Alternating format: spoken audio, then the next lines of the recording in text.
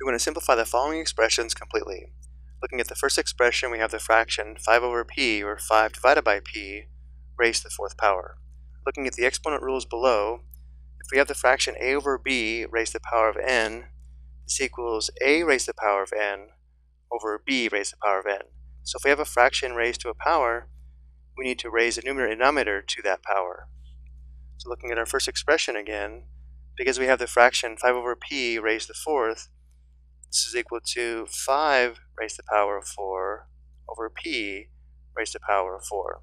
So this exponent applies to the numerator and denominator. We can simplify further because we can evaluate 5 to the fourth. 5 to the fourth means we have 4 factors of 5, which equals 5 times 5 times 5 times 5, which equals 625. And therefore the given expression simplifies to 625 over p to the fourth, or 625 divided by p to the fourth.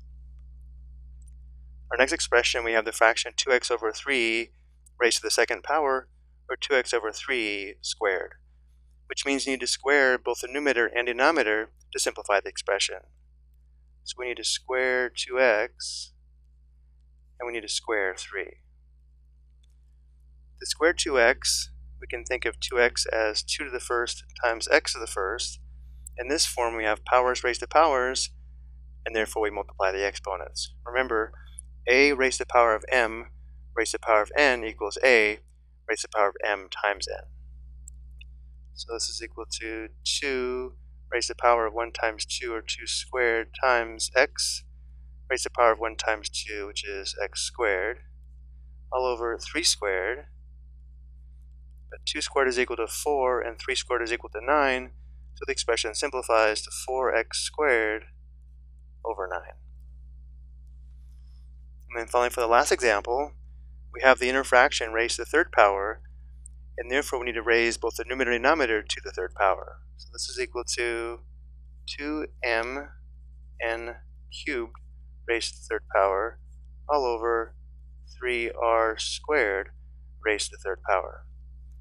Looking at the numerator, we can think of 2mn cubed as 2 to the first m to the first n cubed. In the denominator, we can think of 3r squared as 3 to the first r squared. And now because we have powers raised to powers, we multiply the exponents.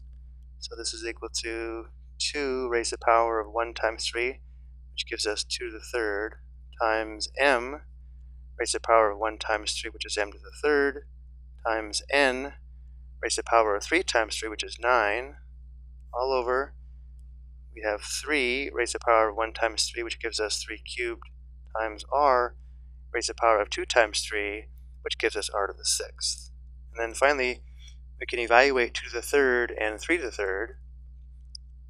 2 to the third is equal to 2 times 2 times 2, which equals 8. So the numerator is 8 m to the third n to the ninth. In the denominator, we have 3 to the third, which equals 3 times 3 times 3, which equals 27. So the denominator is 27 r to the sixth. I hope you found this helpful.